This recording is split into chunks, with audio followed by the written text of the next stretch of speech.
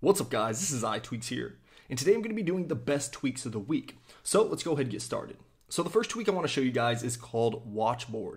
Now what WatchBoard does is basically give you that Apple Watch UI right there on your springboard. So it's very similar to the tweak that I covered previously called Eternum.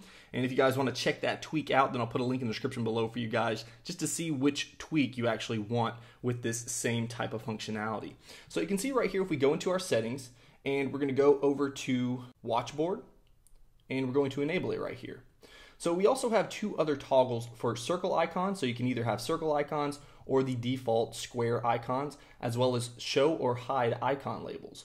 So we're just going to leave these off for right now, and right down here at the bottom we also have icon spacing. So you can actually change the spacing between the icons. So no respring required. We can go to the springboard here, and you can see exactly what this looks like.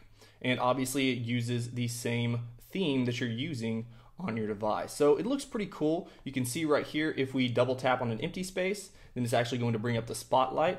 And again, we can also zoom out just by pinching just like that. And you can also very easily just tap and hold if you want to move an application, and these move as you're moving over them. So you can see exactly where it's going, and it's a very smooth transition right here. So we're going to go back into the settings here, and I'm not sure exactly where that is, so we're just going to type it in and open that up, and it was actually right there in the middle. I didn't see it. And we can turn on the circle icons as well as show icon labels right here. So we're also going to change the spacing a little bit. We're going to make them a little bit tighter. So the further to the left, the closer together they are. Further to the right, the wider apart they are. So now we have our circle icons, we have our icon labels, and we can see that they're actually much closer together. So that's basically WatchBoard in a nutshell. Definitely check this out as well as check out the Eternum tweak in the description below. That way you guys can make an informed decision. Next up we have a tweak called VirtualHome 8. Now what this tweak does is basically give your home button a break. So you can see right here if we go into our settings, and let's say we go into VirtualHome, and then right up here at the top we can enable it, and then we can actually disable this tweak within specific applications. So if we just tap on that, then you can see all the apps that we can disable right there. And we can also install a Flip Control Center if you want to do that. I'm not going to do that for right now. Right down here is where your actions are. So this is the gesture that you're going to do on your Touch ID button, and right here is the action that it's going to take. So you can obviously tap on these and change them up to, you have your multitask, your sleep, Siri, single tap, reachability, or actually do nothing. So if we go back here, you can see, first of all, we're going to do a short hold to open up multitask. So if we do that real quick, you can see that it opens right up just like that. And then right here we have double tap for reachability, so nothing's really changed there. So we'll double tap and you can see reachability takes effect. And then right here we have tap and short hold actually puts the device to sleep. And then right here you can change basically the timing of the tap and short hold right here. So you can change the difference just by sliding it across. I find that it's actually pretty good just to have it all the way to the left right there. So we're just going to do a tap and a short hold, and it should go ahead and put the device to sleep, as you can see right there. So we'll go ahead and unlock the device. And then going right back down here, we have vibrate on touch. So we can toggle that off if we want to do that. You can also change the length of the vibration. And I find that it all the way to the left is actually the best for me. You can obviously slide this all the way across, if I can grab that knob, and it makes the vibration a little bit longer, but really it's not a whole lot longer. So we're going to go ahead and slide back over here to the left and keep it right there. Of course, you can always turn that off. You also have enable quick unlock. So basically what this feature does is keep your device or your Touch ID listening for 2 hours. So you can obviously set that to however long you want. You can do never, 3 hours, 5 minutes. Basically that means that if we turn our device off, we can actually unlock the device just by opening it up just like that by putting our finger over the Touch ID button. So very simple, very sleek. It is going to take a little bit more battery than it normally would if you have this turned off, but it is a feature that you can try out and see if it has a very large effect on your battery life. And right down here, you're probably wondering what's going on with these two applications right here. This is actually due to a tweak called Bounce Notify 8. So basically what this tweak does, as you can see, any icon in the dock that has a notification, it's going to bounce. And you can actually change the height of the bounce as well as how often it bounces right in the settings. So you can see right here, if we go into our settings and let's go over to Bounce Notify 8, and you can see that we have it enabled. And then here we have the bounce interval, and then right here we have the bounciness, or how high it actually bounces. So obviously you can change this up. We'll just do 1 second and we'll do the bounciness all the way to 10. Now no respring is required, so if we just go to our home screen here, you can see that it bounces up pretty high and every second. The only thing that I have, or the only issue that I have with this tweak is that they bounce at the exact same time. I wish they were, staggered, so one would bounce and land and then this one would bounce and land, and they would kind of be offset. I'm not a huge fan of them all bouncing at the exact same time. It just looks kind of silly.